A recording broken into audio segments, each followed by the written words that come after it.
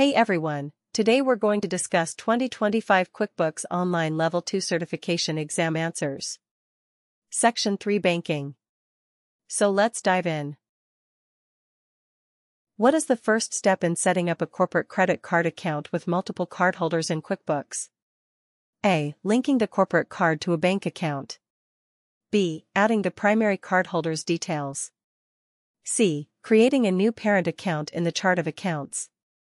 D. Assigning spending limits to each cardholder. Answer of the question is option C, creating a new parent account in the chart of accounts.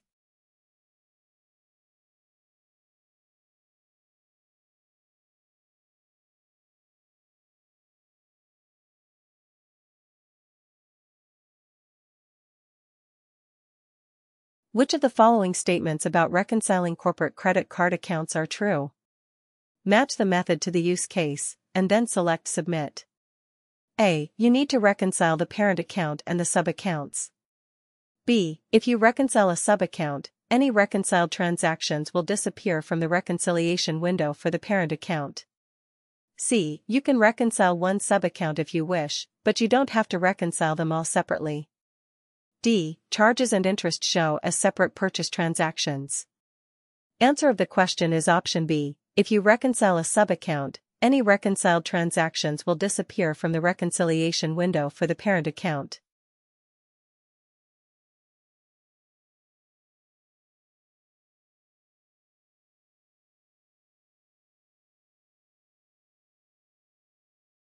Payment transactions from the payment bank account to the primary sub-account? Select an options you think apply, and then select the button in the top right corner to continue. A. When you're making payments from multiple bank accounts. B. When you're not paying off the full credit card statement balance. C. When you're paying off the full credit card statement balance. D. When you want to split the payment between different sub-accounts. Answer of the question is option B. When you're not paying off the full credit card statement balance.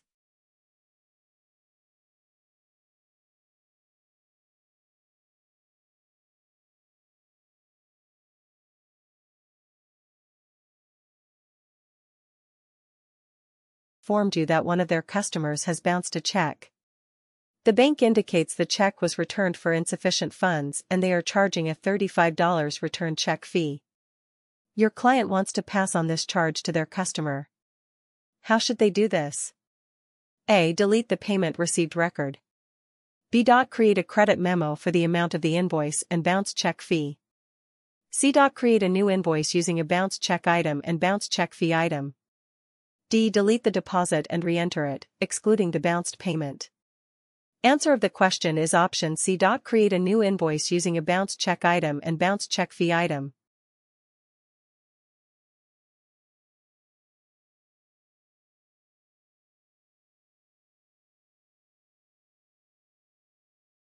Match for a transaction in the bank feed.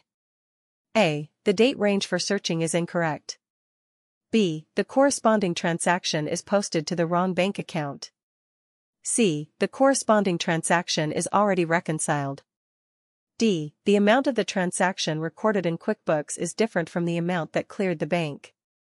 Answer of the question is option A. The date range for searching is incorrect. Option B. The corresponding transaction is posted to the wrong bank account. Option D. The amount of the transaction recorded in QuickBooks is different from the amount that cleared the bank.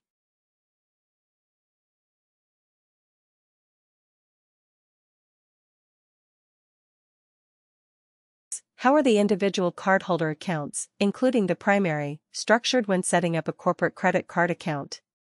A. As independent accounts. B. As sub-accounts under the parent account. C. As linked bank accounts. D. As primary accounts with no connection to others. Answer of the question is option B. As sub-accounts under the parent account.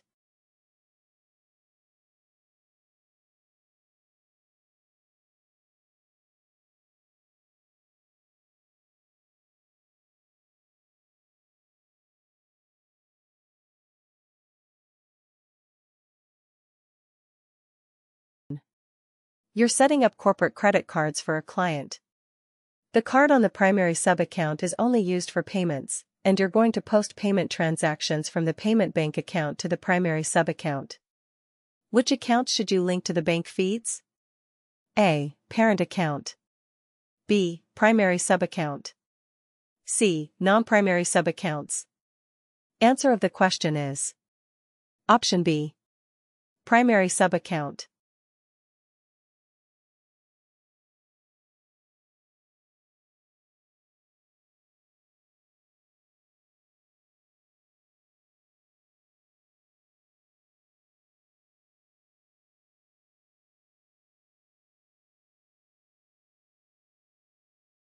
Of posting credit card payments to the primary sub-account and creating a journal entry to adjust balances.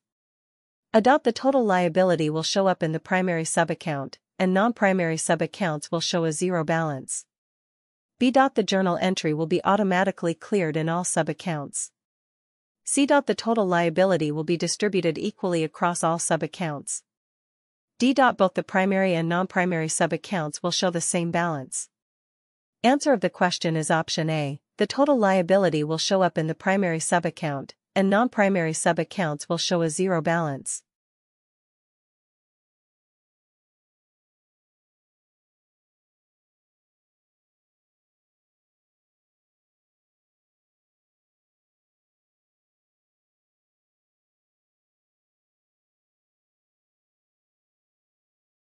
Reconciled to the monthly credit card statement. Select an option, and then select Submit. A. Each non-primary sub-account. B. Primary sub-account. C. Parent credit card account. D. Credit card accounts do not need to be reconciled. Answer of the question is option C. Parent credit card account.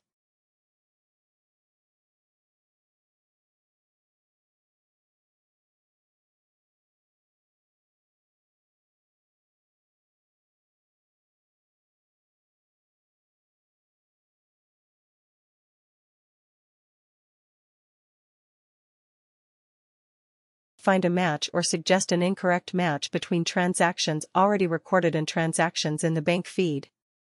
Select all the options you think apply, and then select the button in the top right corner to continue.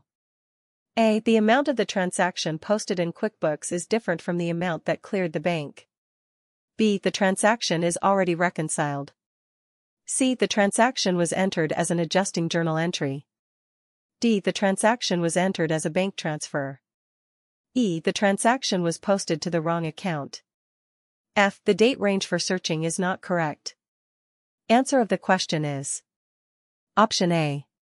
The amount of the transaction posted in QuickBooks is different from the amount that cleared the bank. Option B. The transaction is already reconciled. Option E.